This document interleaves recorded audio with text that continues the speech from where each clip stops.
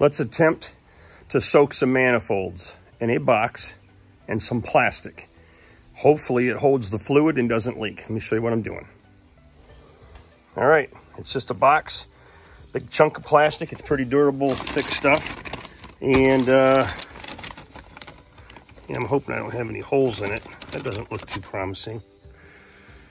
We're gonna fill this up with Evapo Rust and let it sit out here in the sunlight and let it sit for 24 hours and see what it does to this manifold.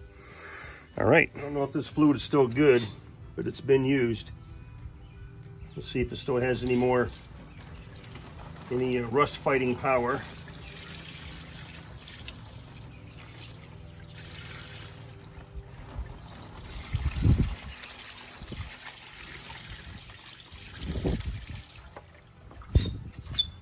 I can tell you right now, I don't have enough.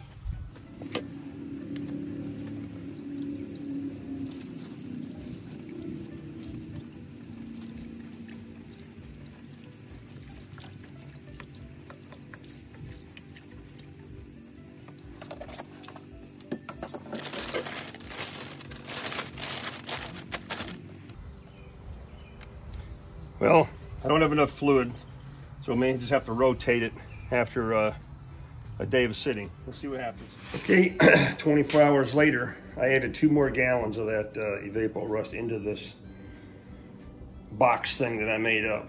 And I shored up the side of the box with some wood, which brought the bags even closer, and tucked in some of the plastic on the other side to bring the bags even closer to the manifolds. So I was able to cover 90% of it, except for the bottom of the manifold that you can still see. So let's go ahead and unwrap this, pull them out, rinse them in the utility sink here, and see what we got.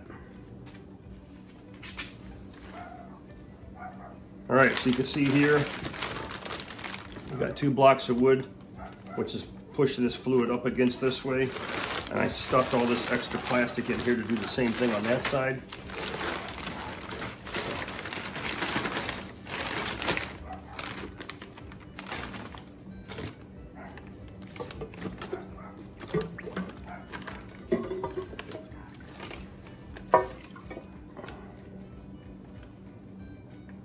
Doesn't look like it did that good a job.